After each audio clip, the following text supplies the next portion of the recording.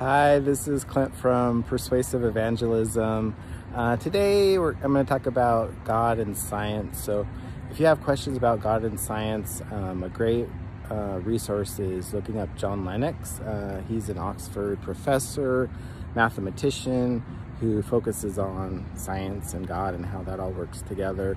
He's debated leading atheists across the world. He gives lectures across the world, so there's a lot of great videos of him online on YouTube. Just look him up. If you want to read a couple of his books, a great starting book would be Can Science Explain Everything by John Lennox. It's a high overview of what he goes over.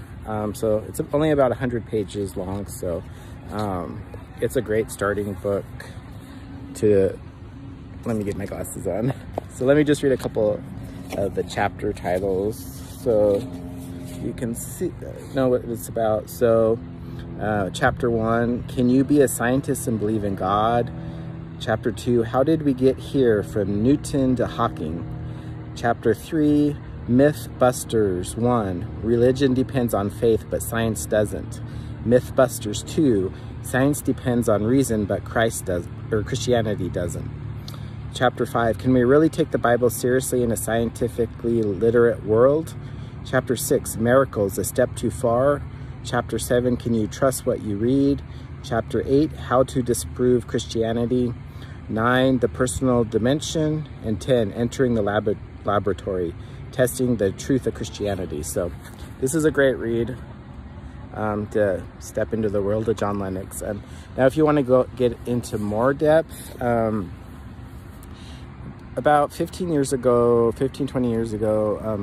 it was called the New Atheism. A lot of these high-profile atheists were, talking about atheism and trying to take out Christianity. And John Lennox debated a lot of those atheists, such as Christopher Hitchens, Richard Dawkins. So this book, Gunning for God, Why the New Atheists Are Missing the Target, goes over it's a rebuttal of the atheist arguments against Christianity. So it shows a rebuttal, and then it also shows the weaknesses of the atheist argument. So this is a great book to get into more depth. It's still pretty easy to read for my level. So some of the chapters in this book, if I can get to it. One second. If I can find the chapters.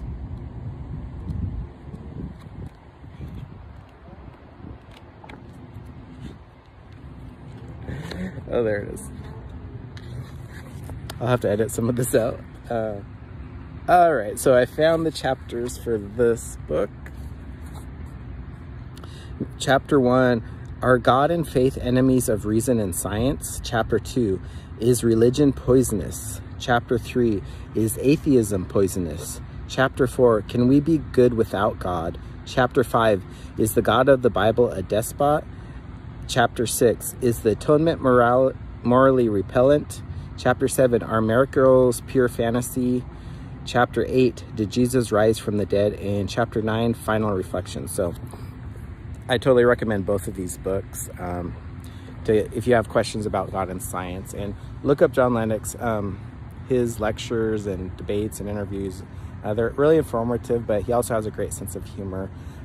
So that's all for today. I'm at the Lake Sacagawea again, and that's one of the fountains behind me. There's the walking bridge. All right, everyone, take care and God bless.